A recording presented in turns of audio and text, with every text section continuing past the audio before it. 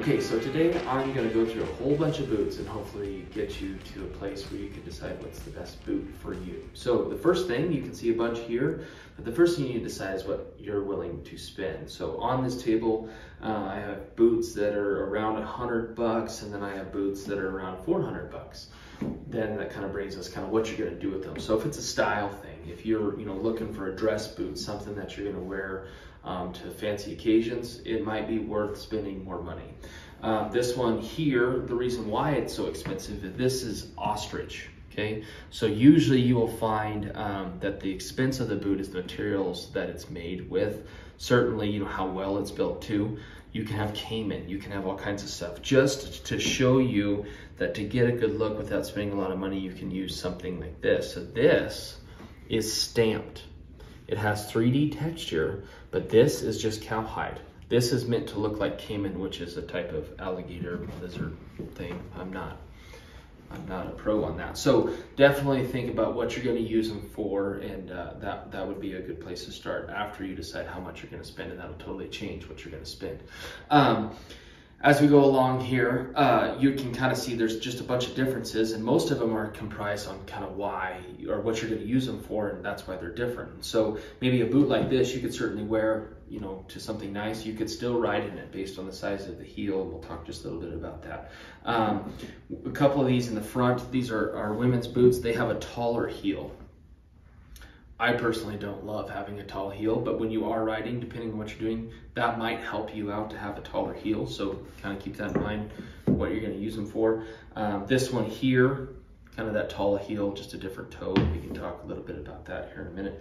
Kind of your average, if you're just looking for an average, maybe to blend in or just to have a nice cowboy boot, going with something with a moderate sized heel is definitely kind of where I would guide you to. So anything extreme would be kind of different. This would be an extreme of sorts. This is a crepe-soled cowboy boot, no heel in that, and we'll talk about that in a second. So really, when you're thinking about what you're going to do, it's honestly what percentage of time are you going to be wearing it, what you're going to be doing when you're doing it. So if you're riding, that totally changes everything. You're going to need something with a bunch of longevity, so something that's built well. This is a really great boot here. I've had this boot forever. You can see these are just some places where boots will break down. Stitching, if you don't do a good job oiling them, they'll break down here. So just know that if you're going to use them a lot, definitely take care of them. But if you're riding, you'll definitely want to kind of look at how the boot is built. So there's a reason why there's a heel on. You put your foot in the stirrup, and this sits at the back. Usually you're riding with the stirrup up here, but this will make sure your foot doesn't slide through the stirrup and get caught, okay? This boot here does not have that function, which probably would panic some people. That's why in buckaroo tradition, usually, it's not the only reason why, but their stirrups are usually bell stirrups, and they're really big, and it's impossible to get your foot all the way through. This is a comfort choice, style choice, different things like that. So if you're going to be riding on them, definitely look for something with a heel unless you're trying to go a different route, and then just decide how big of a heel is comfortable for you.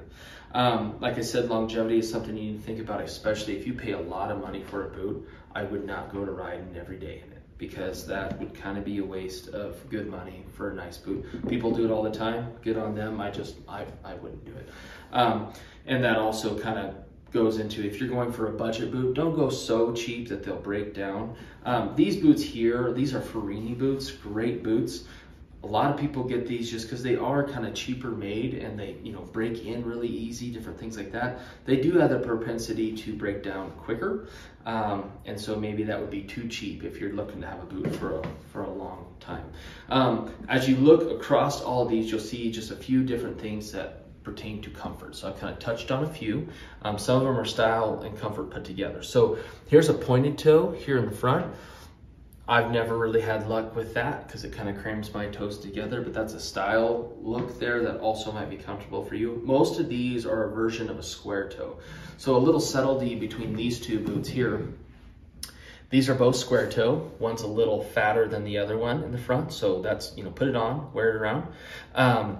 This also has kind of a toe box, so it's kind of taller. It might give you more room. Just be pretty critical about what you see when you are trying a boot on. Also, these two are actually a really good example. Similar look, two different heel styles, okay? totally up to you what's going to be most comfortable to you.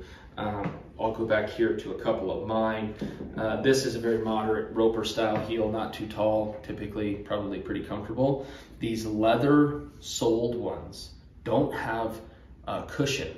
So if you're going to be walking on concrete all day, or you're getting these to wear with your business attire and you're not going to be out and about riding, I would not recommend that for long. It's fine, it looks good, but it certainly will get pretty tiresome pretty quick. So they started to make these guys.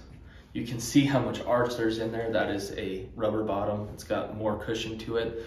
Something, if you're gonna wear it all the time, maybe go this route instead of this. And then obviously over here, this guy's got a ton of cushion. That's why I really like these. I don't really love wearing heeled boots around. It makes my feet hurt. But something that kind of trumps everything over price point, over function, what you're gonna do with them, and style, is if it's comfortable. I can't tell you how many people I've seen buy boots, wear them twice, and then take them to Goodwill because they just didn't feel good. So take some time, try to find something that's gonna meet all of your needs, gonna last a long time, but also, more importantly, is comfortable. So if you like this video and wanna see more videos just like this, please like and subscribe to the Startup Cowboy channel.